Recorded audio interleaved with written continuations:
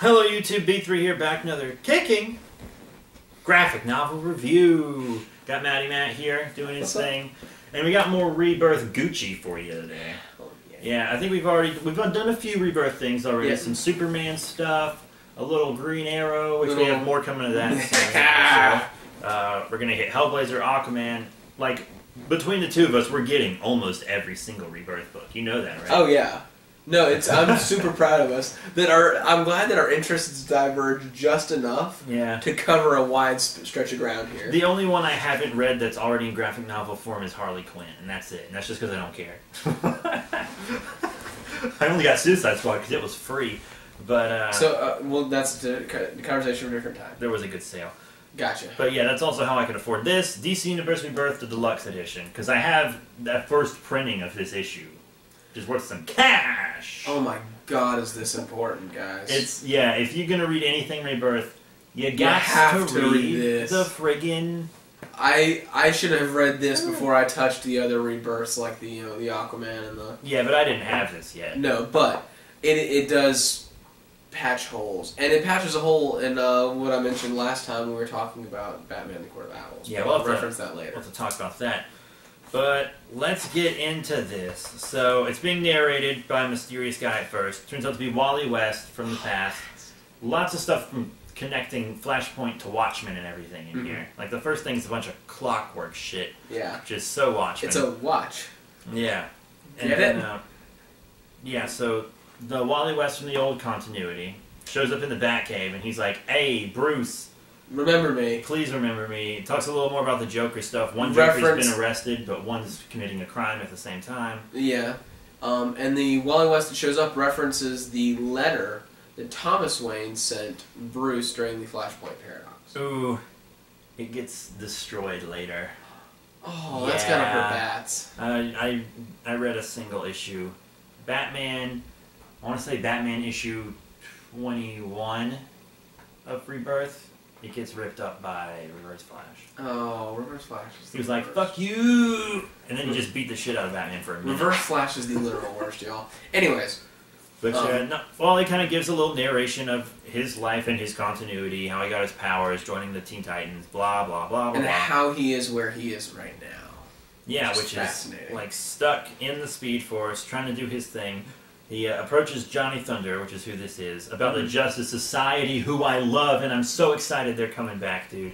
We've already seen Dr. Fate, and the week we're recording this, Jay Garrick has appeared yet again. Jay Garrick Flash, Golden Age Flash. Ooh. Yeah, in part 4 of the Button, Flash issue 22. Exciting. Very, dude. I love it. So Wally is trapped in the Speed Force, outside of time and space, and he's desperately trying to get back, have somebody remember him, because the Flashpoint Paradox is what's got him basically banished. Yeah, he's just kind of stuck. And you'll read more of his adventures in Titans. And the Speed Force is slowly chewing away at him, and using him and his kinetic energy to fuel future speedsters, essentially, when he dies. But he can't get out of the Speed Force until somebody essentially remembers him. Until he needs a lightning rod. Yeah, until his existence is reinforced in this continuity, where he hasn't existed, actually. Yeah, and then there's someone in Gotham, a woman who's like, "Oh, I've seen the future, I know Superman," and she has a Legion of Superheroes ring. Mm-hmm. I'm not a Legion of Superheroes fan, but I know this is Saturn Girl. Okay. I don't know what I've seen her in a couple issues of Batman just in the asylum, but I don't know what she's been up to. And then Ryan Choi becomes the Atom because Ray Palmer is stuck in a microverse, which I'm pretty positive has something to do with Mr. Oz. I think Mr. Oz is holding him captive. Maybe. Because that looks like Mr. Oz's prison behind him, and stones and such. Mr. Oz is holding a bunch of people captive. No. Oh, Captain, my Captain. Oh, right, and Palmer ended up shrinking down that swell because he started to notice issues in the time stream. Which is caused by, the Flashpoint Paradox. And whoever reached in and did it. Well, I mean, I know who did it because I read part 4 of the Button. But. Fair.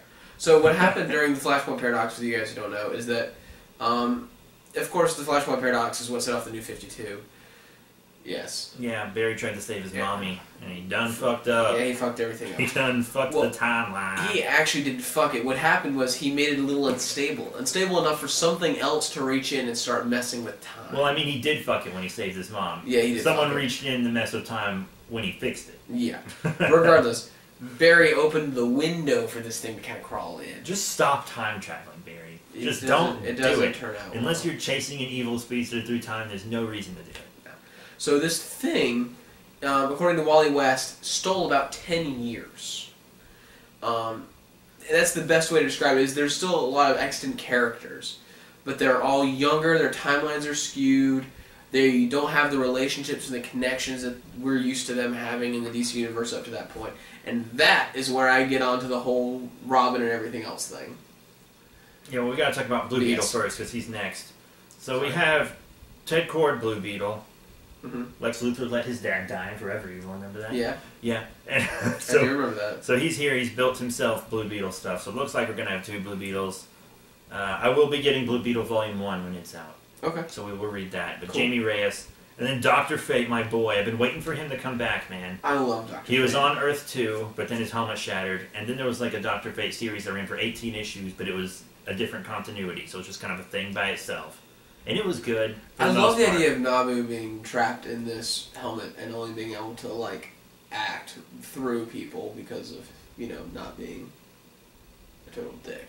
Yeah, it's not exactly how it works in Young Justice. Okay. In Young Justice, it's like total possession when you put that helmet on. Right. But, in this more, it's a symbiotic kind of thing? It's more like influence. Okay. Yeah. It's very cool. Eventually, Kent Nelson and the helmet kind of figured it out. Okay.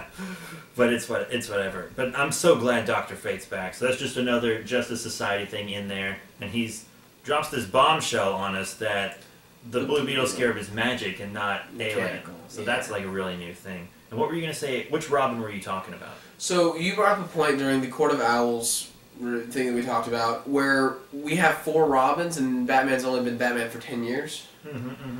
No, it was 6 years. 6 years, sorry, 6 years. At that point. If you add in the 10 years that whoever that was stole, 16 years is definitely enough time to have accrued 4 Robins. Yeah, but they haven't... That 10 years never happened. Right.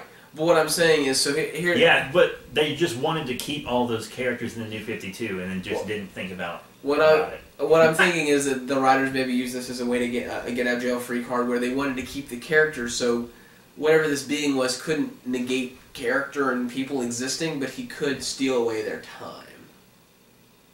No, that's not how it works. Okay, fine. They fixed Damien by artificially aging him, but that was it. Okay. Rookie fan theorying that did not work. But yeah, and we just got like a bunch of panels that just show like Jessica Cruz and stuff. And then Jackson, who became Aqualad in Brightest Day, Black Manta's son, etc., with a Black Manta's son with like a evil woman or something like that. I don't remember, it's been a little while since I read Brightest Day. But so it introduces him for just a couple panels. And then we get to this shit with Pandora here. It explodes. Yeah, it was hinting at that she was the one that changed the timeline when the New 52 started. But here it's just like, oh, she just kind of helped. And then, did you read all the stuff in the back? All the bonus stuff? I believe so, yes. So this is like a complete panel page recreation of Rorschach's death from the Watchmen. Exploded like Dr. Manhattan. Like, they weren't really trying to hide Dr. Manhattan very well. No. The week we're filming this, Dr. Manhattan confirmed. I saw his hand in the last panel of Flash issue 22. He picked up the button. You were theorizing about that like 2 months ago. Dude, like the wall at my house, it's like a bunch of pins and shit and comic book pages. Are you the Question?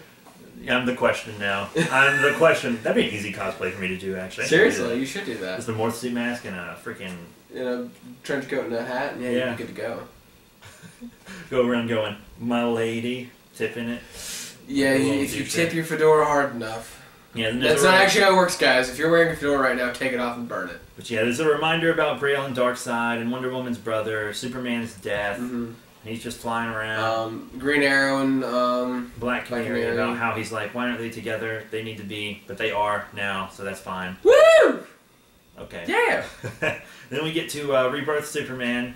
Who still looks great with a beard. Mr. Oz contacts him. Now, what I'm trying to figure out is Mr. Oz on Dr. Manhattan's side, or is he against him? He's not anybody's friend or enemy. He's playing the long game. Yeah, but what the fuck does that mean?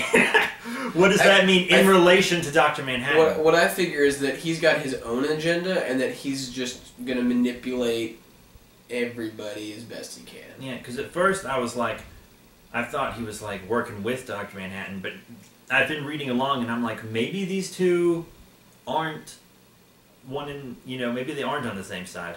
I've been thinking it's weird because he seems to be trying to get Superman to be Superman, because at this point, this Clark Kent from another world isn't Superman. Mm-hmm. It seems like he's really trying to influence him to be the best Superman he can be, and in November, it's going to be an event called the Doomsday Clock, Superman versus Dr. Manhattan. Oh, so I think God. this guy has this Superman in this universe. It's just a little theory I have, and is kind of motivating him to be a good hero, yeah, because he wants him to fight Dr. Manhattan.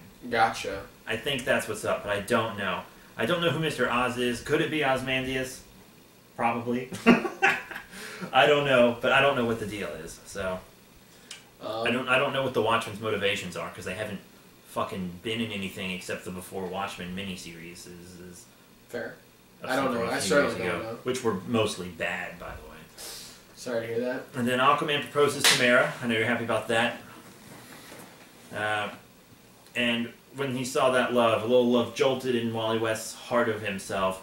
He found Linda Park. Mm-hmm. She did not remember him. Which devastated him. He was ready to die after that. Yeah, and then we get a hint about Gotham and Gotham Girl, mm-hmm. which are like Superman and Supergirl, but for Gotham. Mm-hmm. Very cool power set. We got a little Constantine Swamp Thing going on, and which we'll talk about. Yeah, we'll cover that. Hellblazer. We'll cover that later. Hellblazer was really good. Yeah, we'll get to that. Good. But he goes to Captain Boomerang, Cyborg, Dick Grayson, all these people. He just pops up out of frickin' nowhere and is like, please remember me, and they don't, so he just poofs back into the Speed Force. Yeah. And finally he gives up. Yeah, and he's like watching a different Wally West. People were really outraged when this Wally West was created. But they're named after the same person. They're named after... great-grandfather, something like that. Yeah. Wallace West. So they're just named after the same person. They're not the same person. Recently, they met face-to-face for the first time also. Deathstroke had the younger Wally West. Okay. All kinds of junk. I haven't read that yet. I just know it happened. But yeah, so... In a last kind of like thing where he just wants to say goodbye to Barry. He's accepted he's not going to escape the Speed Force, and he visits Barry. Yeah, and Barry remembers him, which is pretty dope. Oh, at the very last second, as drama requires, and he just drags his ass out of the Speed Force. Dude, when they were just staring into each other's eyes, crying and shit, I thought they were gonna kiss, dude. Look at that shit. I thought they were gonna kiss almost, but yeah, of course they didn't. They just hugged and shit, and then all these memories came back to Barry, and there was all this shit going on, and Wally is like, someone's fucking with time, the time fucker, and it's not you this time, Barry, so... Yeah, he literally tells Barry, you're not the one who screwed everything up, somebody just piggybacked off of you. And then when time ripped open in the Batcave, something shot out and kind of embedded itself in the Batcave wall. And shit, it's the button from Watchmen with a little blood smear on it, comedian's button. Pretty fucking cool. And then a little epilogue on Mars with a watch. Yeah, which is 100%. It even quotes Watchmen directly from the end of Watchmen. I did the right thing, didn't I? It all worked out in the end. Ozymandias. And then in the end, nothing ends, Adrian. Nothing ever ends. And then the watch face with another one of those little blood droplets on it. Yeah, big rebirth spread. Very, very cool. I'm very happy I picked this up so I could reread it a few times. Yeah, absolutely. It's really... Because I'm trying to keep my first printing in... mint. Yeah, I'm trying to keep it in some good condition.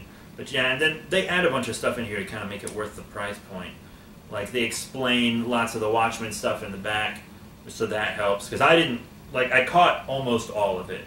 The only thing I didn't catch the first time I read it was the panel-for-panel recreation of Rorschach's death. Gotcha. That was all I didn't catch. But then it shows you all their new designs and how they change from old outfits, new characters.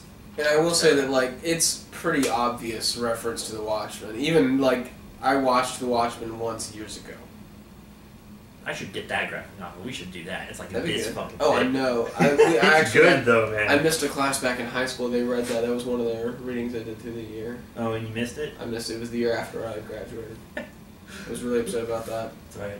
I had to read, what's that graphic novel with the Muslim girl? Persepolis, which That I still need to we get need you to Persepolis. Well, yeah, we were going to do that. I had to read that for class at UCLA. That'll be some literature on here, y'all. That's I can good. hop into this. It'll be one of the best ones we've read, too. We might It's have to- insanely good. We're going to have to do it in a couple of parts because it's so big.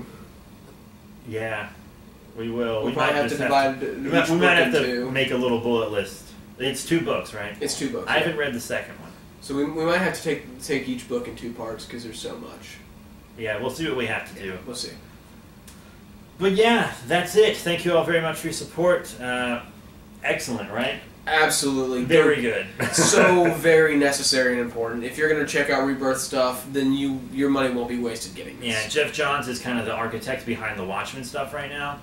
He's And kind it's of, Jeff fucking Johns. he seems like the architect behind everything that we've read thus far. Also, all the DC shows on TV, he's writing for all them too, man.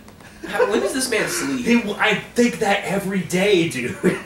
I don't Jeff know John, when if Jeff Johns ever watches this and you haven't answered that question, please hit us up and let us know how you do all this in sleep. Well, everyone who works in the comic industry, their hobby is comics anyways. It has to be because you have to know everything about everything. You don't think he'd get sick of that? I'm not sick of it. Fair. Go into comic business. I read a graphic novel every day, dude. I read, 4.5 in like the last 2 hours. Yeah, you did that. Most of them are reread, though, right? Oh, yeah. But yeah, next time we're going to have our first manga review. One I know lots of my viewers, because this used to be a Godzilla channel. That's it. So we're going to do Ultraman Volume 1, our first manga review. I'm very excited. You were impressed. You don't even know jack about Ultraman. I don't know jack, but I am. I swear you've seen episode 1 of Ultraman. We're going to have to make sure. But yeah, that's it. Thank you all once again, and we'll see you all later.